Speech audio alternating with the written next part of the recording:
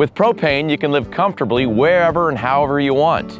And your propane system has some great features that help your family stay safe and comfortable. For instance, the gauge on your propane tank tells you about how much propane you have. Just as you monitor the fuel level in your car every time you drive, check your propane tank gauge regularly to make sure you never run out of fuel.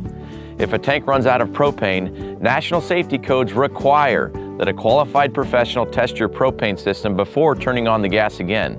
Let's keep that from happening by understanding how easy it is to read the gauge on your propane tank. Start by opening the lid of your tank to reveal the gauge. This lid protects the gauge and other important components from weather. Propane is stored as a liquid in your tank, and it expands and contracts as outside temperatures rise and fall. That's why tanks are propane filled to about 80% of capacity.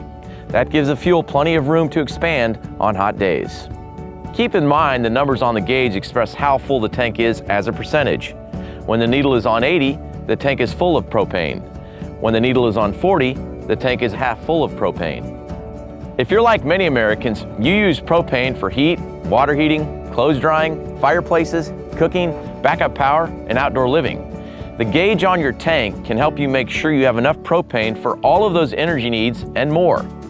Ask your propane retailer about ensuring that you always have enough propane in the tank to keep your family safe and comfortable year-round.